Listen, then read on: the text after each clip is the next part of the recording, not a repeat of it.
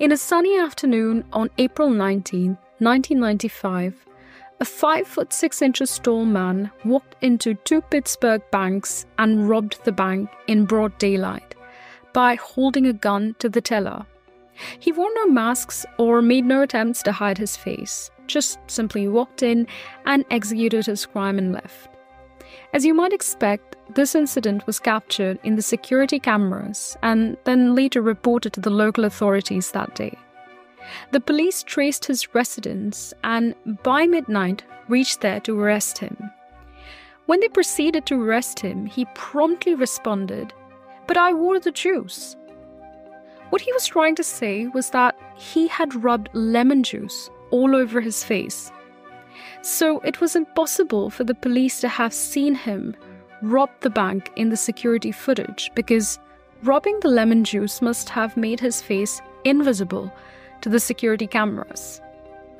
You see, he knew that the lemon juice is used as an invisible ink, which is true scientifically. So he reasoned that logically rubbing it on his face would have rendered his face invisible to the security cameras, which of course was not the case. The detectives and other officials in the case confirmed that he was not delusional or on drugs, but he was just incredibly convinced of a mistaken belief coupled with a lack of acknowledgement of the flaws in his reasoning. That night, he got arrested and gained the status of a perplexing figure in criminal history. If the explanation that he gave the police is not making sense yet, that's because it has no logic per se. You might think this is a fictional story, but the truth is, it's not. To verify my claim, search for the case of MacArthur Wheeler, the man who rubbed lemon juice and executed a bank robbery. The year after, in 1996, this incident caught the attention of a Cornell psychology professor, David Dunning, who, along with his then graduate student, Justin Kruger, embarked on assessing why this behavior had occurred. In a series of experiments, Dunning and Kruger went on to assess undergraduate psychology students via asking them to respond to quizzes on a number of domains like logic, grammar, etc. Following this, the students were asked to rate their own performance in those quizzes. Now, you see, the performance in the quiz can be considered as an objective measure of the students' performance, while self-reporting their perceptions of their performance can be counted as a more subjective measure of their competency. So the results of the studies indicated that the students who had the lowest scores on the quiz erroneously reported as having received very high scores. More specifically, the students who scored near the bottom percentile estimated their skills in the tested domains to be far more superior than the 2/3 of the other students tested, while those who had scored high had a much more accurate perception of their abilities. These findings led the researchers to deduce that people with limited competence tend to display a certain type of a cognitive bias, wherein their limited competency leads them to overestimate their abilities. This came to be called as the Dunning-Kruger Effect, and it was published in their seminal work in 1999. Since then, over 2 decades of psychology research and numerous studies from these researchers have found evidence in support of this phenomena. Now, it's important to note that the Dunning-Kruger effect does not make any statement about the level of intelligence of people. So, the Dunning-Kruger effect is not a judgment on someone's overall intelligence, but it rather focuses on the discrepancy between the perceived and the actual competence in specific tasks or domains. Explaining the essence of this phenomena, David Dunning once stated, quote, Not knowing the scope of your own ignorance is a part of the human condition. The problem with it is we see it in other people, and we don't see it in ourselves. The first rule of thumb of the Dunning-Kruger Club is you don't know you're a member of the Dunning-Kruger Club. In fact, you might have heard Elon Musk also state something similar in certain interviews. Quote, "You don't know what you don't know."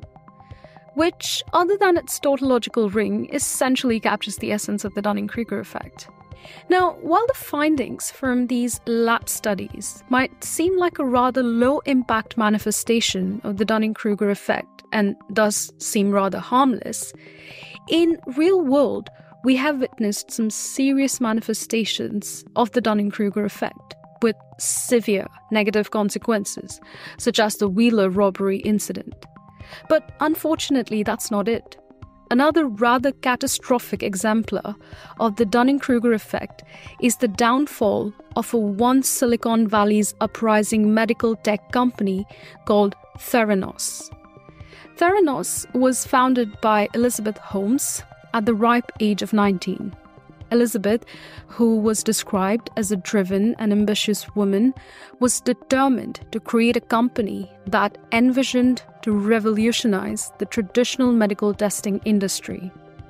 She claimed to have developed a device called Edison that could perform an extensive range of medical tests using only a few drops of blood from a finger prick, with a goal to make blood tests more accessible, affordable, and less invasive for patients.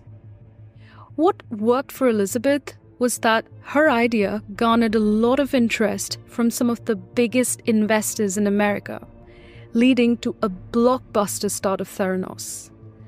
The company's blood and medical test kit was soon made available to all the major retail outlets all over America, with many people using the services only to be misdiagnosed.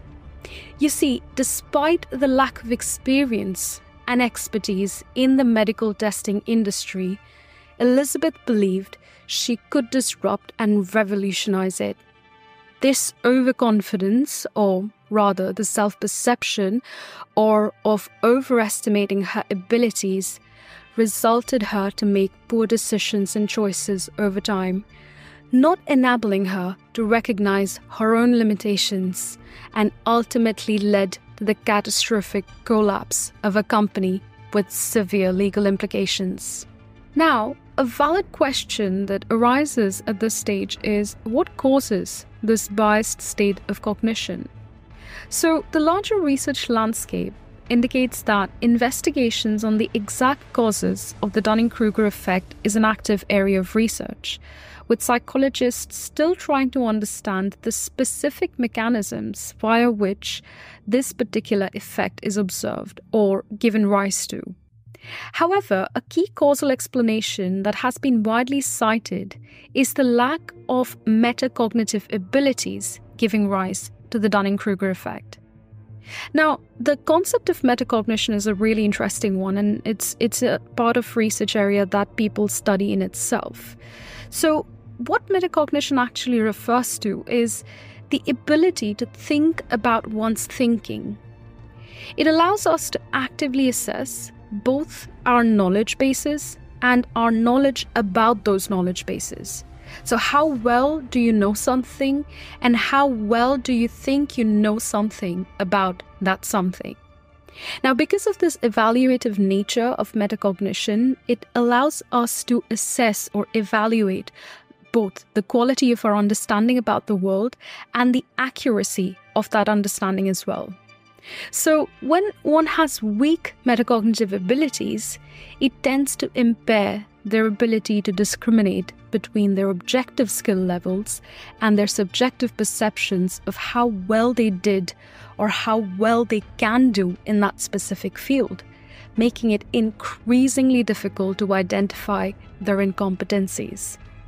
The metacognitive account is one of the most commonly cited accounts explaining why we see the biases like the Dunning-Kruger effect that we do. However, like I mentioned, this is still an active area of research, and we still need more investigations to understand the more nuanced layers that give rise to such biased perceptions. And this research is extremely important considering the implications it can have, as we saw in the case of Wheeler or Elizabeth Holmes.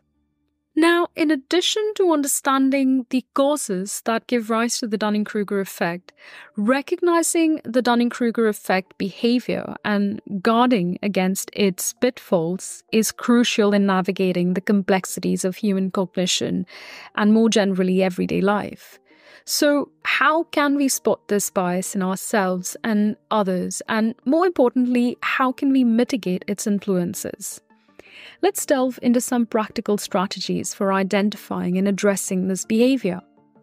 Now, the Dunning-Kruger effect can manifest in the form of overconfidence and inflated self-assessment. Being vocal about someone's views on a particular topic, even in the presence of contrary evidence, or being unwilling to consider alternative perspectives can occur due to the Dunning-Kruger effect. It can also manifest as the inability to recognize and acknowledge one's own limitations and being resistant to some form of feedback or constructive criticism from others that challenges the discrepancy between their objective and their subjective performances or competencies more generally. There are definitely some simple behavioral approaches we can take to reduce or completely avoid the Dunning-Kruger effect.